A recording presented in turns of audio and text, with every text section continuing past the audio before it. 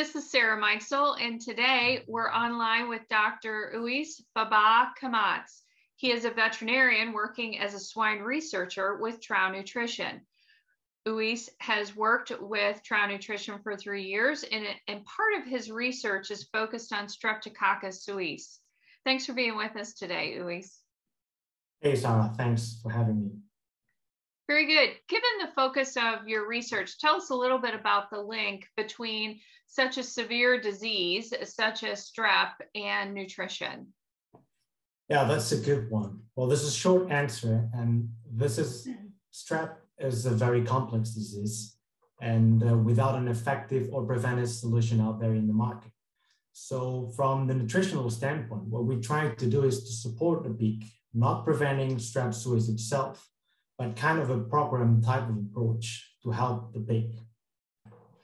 So the longer answer is that strep suis has been always there, a high prevalence, low incidence disease, and symptoms mostly recognized by meningitis signs, arthritis, and mortality. In the past, that used to be low incidence and low mortality, up to 1 or 2%. But to the date, this has increased up to 20% mortality or 30% in some outbreaks. Wow. So it happens that strep suis is triggered by co-infections, and especially PRS, which appeared from the 90s, has prompted a lot of those bigger outbreaks following in the past 20, 30 years. And not only that, co-infections, but other factors can trigger strep suis, such as poor management and general health conditions like low calistration, poor ventilation, and poor management of temperature. We know that also post-weaning dip, diarrhea, and more nutrition and E. coli related problems can also trigger strep suis. Well, what happens is that a lot of this gets covered by antibiotics and zinc oxide. And if we put that nowadays perspective, we know that, antibiotics are getting banned or reduced. Growth promoters as antibiotics are banned totally. Zinc oxide at therapeutic doses are gone in Europe from June this year. So all that is increasing strep suis, and we will be doing it more. So as I said before, there are actually no alternatives in the market to support that. So no vaccines, no autogenous bacterians that can really sustain an effective immune response that can protect pigs after weaning to strep suis. So basically to the date, with nutrition and program management strategies, what we try and what we can do is to increase the health status and the resilience of those pigs in the critical sensitive time post-weaning. And actually, we also demonstrated recently that with feed additives, you can lower the tonsillar load, the oral cavity load of strep suis, and all that to help the piglet be more resilient in that sensitive time. Very good. And what can producers look for when trying to diagnose strep? Well, strep is a gram-positive bacteria, lots of serotypes to 29 described, and among them, about 7 are those that are most pathogenic and virulent.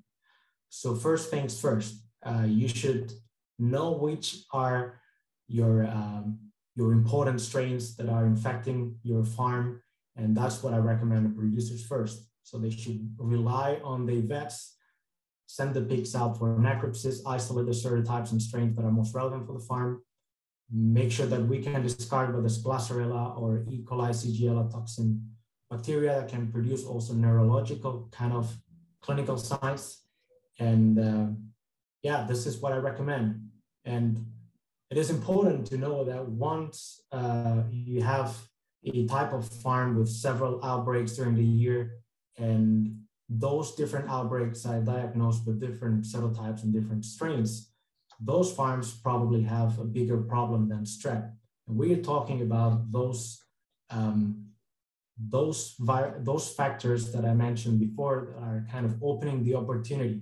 So they will increase the susceptibility of pigs, biosecurity, other diseases, co-infections, management, lack of calistration, climate control, all that is going to be more meaningful for those type of farms where different strains and serotypes are causing the different outbreaks.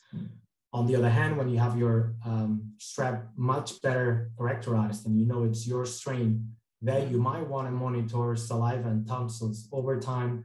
You might want to make sure that the strategies you want to implement to take care of that strep, like auto vaccines, like specific feed additives, etc., you want to make sure that you can monitor over time together with mortality, clinical signs, and prevalence of the specific strain. Very good. And when are pigs at the highest risk of being infected with Streptococcus? Well, first, there's clearly a susceptibility window related to immunity. So we know from research that clearance of the antibodies that come from the sow, so we call them maternal antibodies, right? They drop about day 18 of life, so before weaning, and the own self-developed antibodies of the piglets don't get there produced by the pig itself until maybe 2 weeks, 3 weeks post-weaning. So that window is going to make the susceptibility as the first thing. Second, as I mentioned before, are co-infections that will play a role, like influenza and PRS are described to be very significant for strep.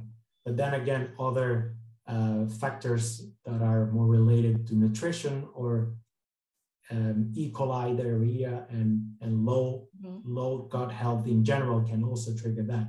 So keep in mind that zinc oxide and antibiotic use will play a key role there. And third is the period of the year. So large differences between day-night temperature are associated to poor management ventilation and the air quality. And those will be influencing also the strep susceptibility. Very good. Well, thank you so much for all the information today, Lluís. Yeah, thank you. It was great. This is Sarah Mikesell with the Pig Site.